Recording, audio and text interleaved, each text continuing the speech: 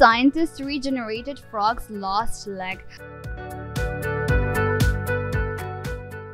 Loss of a large and structurally complex limb, an arm, or a leg cannot be restored by any natural process of regeneration in humans or mammals.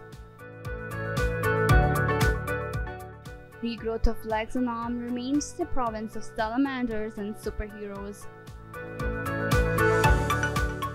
For millions of patients who have lost limbs for reasons ranging from diabetes to trauma, the possibility of regaining the function through natural regeneration remains out of reach.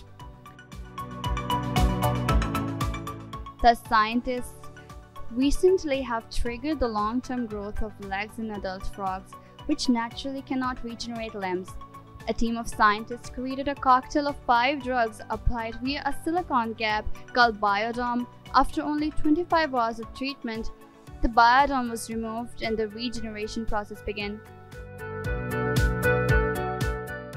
The new legs were functional enough to enable sensation and locomotion.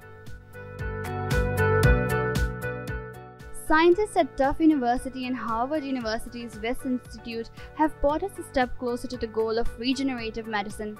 This research work has recently been published in journal Science Advances.